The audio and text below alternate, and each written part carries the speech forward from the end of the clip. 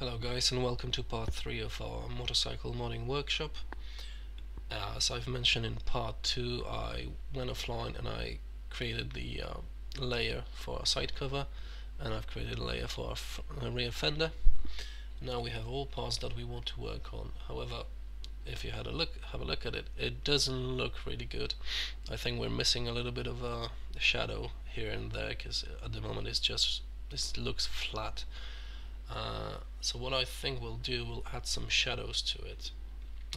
Let's start off by creating a new layer. Let's call it shadows. And what I'll be doing, I'll be simply painting black over our layers. It's not a very sophisticated way, but it works just fine.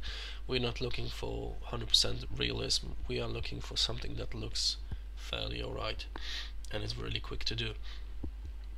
So just to make sure that we'll be painting over just our layers, ideally we want to make a selection of all of them at the same time, so we can just paint over just those areas.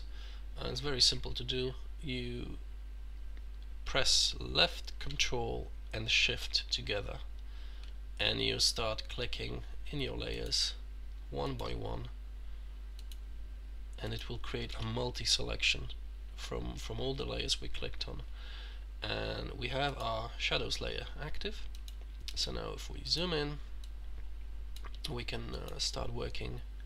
We can start painting the black. We'll use a standard brush. Opacity, let's set it to around 20%. That will make sure that you're not painting pure black, but you're painting like dissolved black.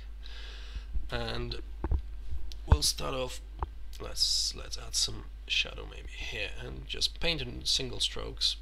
As you can see, with each stroke it will be getting darker, so you have full control over how dark you want the areas to be. I think we need to darken that area a lot. In the original photo you can't really tell where the fender ends, so we can darken that quite a bit. Maybe add some bit here. Just tad here. See, I'm not really paying too much attention how I do that. It's not that important. Let's make that stand out a little bit. It's round after all. Just single strokes. Bam, bam, bam. That looks alright. Just do the tank the same way, just the bottom of it.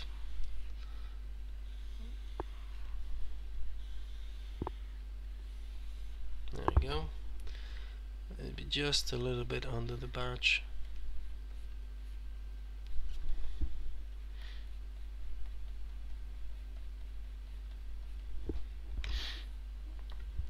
And just darken these areas.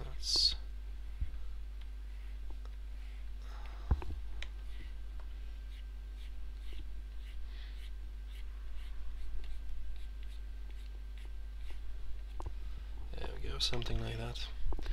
And I think that's it. Let's have a look at it. Choose your selection tool, click out anywhere, and that's with your shadows, that's without. Without. Looks good to me. Now, let's do the fun part now. Let's play with the colors. I want to retain my original layers as they are, so what I'll do, I'll make a copy of them all by selecting them and pressing Ctrl J. There we go, there's our brand new copies, and I want to merge them all into one single layer because I want to work on all of them at the same time in the same way. So select the first one and just keep pressing Ctrl E to collapse the layer into a single one. Now if we switch off the old ones, you can see if we switch this one off, everything disappears. So we have one layer containing all our layers that we've created before. That's perfect. So the colors, it's very simple. What you need to do is press Alt, and from this menu around here choose Hue Saturation, and you want to use previous layers to create clipping mask, because all the areas we're interested in are just the areas we've created. So take that, okay that, and the one that's very fun to use is the hue slider. So look at that, start sliding it, and your bike starts changing color.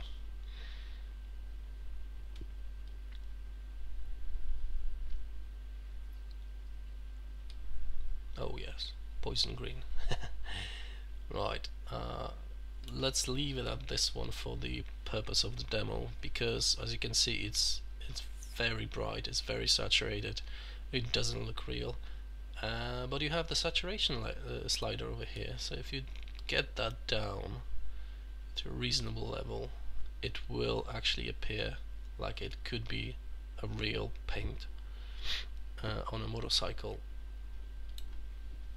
I shall leave it as blue. I like the blue one, and I think blue looks quite realistic from the very start. But if you drag the saturation down a little bit, it actually looks like it could be the real deal.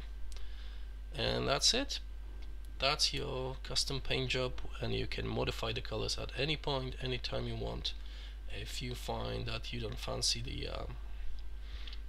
the color at the later stage of modifying that project, you can always come back to that layer, double click it, and you always have control over your color, so you can quickly check how it would look like with something a bit more extreme or a bit more tame. Everything's up to you guys. And that's it for part 3. In part 4, what we'll do, we'll have a look at creating some decals, maybe something like a really simple flame job, or some custom layer on top of your probably we'll start with the tank and see how that pans out. But that's it for now. Just give it a go, see how it comes out. Drop me some feedback. Cheers guys.